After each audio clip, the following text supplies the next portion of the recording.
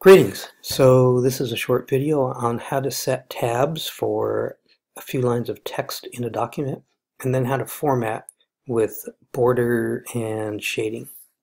So the first step is we need to show the hidden paragraph symbols in our document. So I'm going to come up here to the ribbon and click the Show Hide button, and that turns on our hidden symbols. And we need that because when we go to set our tabs, we need to make sure that we only select the lines of text that we're going to be working with. So that's these 5 lines. You want to make sure that you do not select the blank line here above or the blank line below. We just want the 5 lines of text. So I just reselected them, and then I'm going to set a left tab at the 1-inch mark on the ruler. Here you can see the first left tab. I'm just clicking there on the 1-inch mark. And then I'm going to click again at the 3.5-inch mark for my second tab. And then the third tab is going to be at the 5-inch mark, but it has to be a right tab. So we first have to come over here to the tab selector button at the far left side and click it until we see the right tab marker there. And there's the screen tip. And then I'm going to come over here to the ruler and set the right tab at 5 inches. And there's our 3 tab sets just for those 5 lines of text. Okay, then I just click on the first line in front of the T, and I'm going to hit the tab key to get this text lined up at each column. Click in front of the D for dates, and click in front of the C for cost. And each time I hit the tab key on the keyboard. Click in front of the R, the O, and the $sign, and do that for all 4 lines here.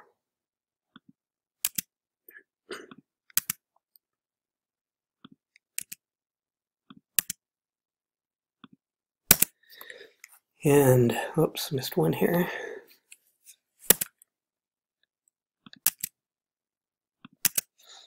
Okay, if I turn off the show hide marker, you can see that the columns are aligned nicely. Now, they're not completely even here, so what I'm going to do is reselect the 5 lines of text, and again, I'm not selecting the blank lines above or below the text. Get those 5 lines selected, and then I'm going to come up here to the last tab set at the 5-inch and just drag that right tab over to 5.5 inches. And you can see as I drag it, the whole column moves with the mouse. And now the 3 columns are more equally aligned. Okay, so now the next step is to set some tab leaders, and we only want the leaders for the last 4 lines. We don't want them for these column headers here. So that means I need to select the 4 lines, not all 5. So I've got those 4 lines selected, and then I have to go to the paragraph launcher button here on the ribbon, and then at the very bottom click the tabs button, and you can drag this so you can drag it away from your text here. And we're going to set 2 tab leaders between columns 1 and 2 and 2 and 3. So to do that, I'm going to first click on the second tab set and click number 2 leader and click set, and then click on the last tab set and click number 2 leader and click set, and then click OK, and there's our leaders between the first 2 columns and the last 2 columns. Okay, now we're going to do some formatting. So to format, we need to select all 5 lines of text. So I'm going to select all 5 lines, and again, I'm not selecting the blank line above or below.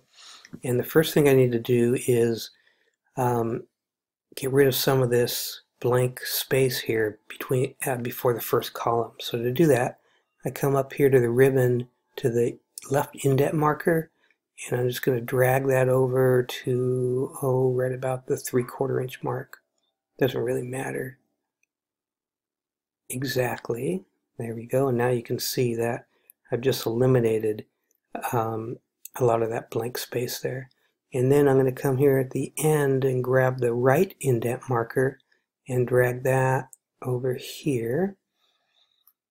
And then we're going to put an outside border. So I'm going to come here to the border button, come out down here to the borders and shading, and click the box. Let me move this over as well. And then the style is going to be a double line style. And the color here is going to be a green. Looks like I've got an olive green. So I'm going to quickly change my color theme. So I'm going to hit cancel, and I'm going to come over here to the design tab, go to colors, and change to the office theme, and then go back to home. So you may have to do that if you don't have the exact colors. And then I'm going to come back to borders and shading, box, double, and then automatic. And now here's some green, and it's supposed to be a green accent 6 at darker 25%. And the width needs to be at 1.5 points. And I'm going to click OK, and there's the border, the double border around my text. And let's see if I can bring that in a little bit more. You can see I'm going to drag that in a little bit more there. I'm going to drag this one in slightly a little bit more as well. Okay, now I'm going to do some shading, and I think the textbook had us do the shading earlier, but that's okay.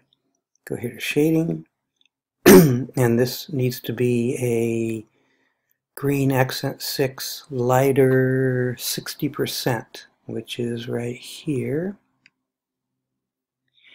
And then we need to change the font. So I'm going to come here to the font color, and this is going to be the green accent 6 darker 25%, and bold that.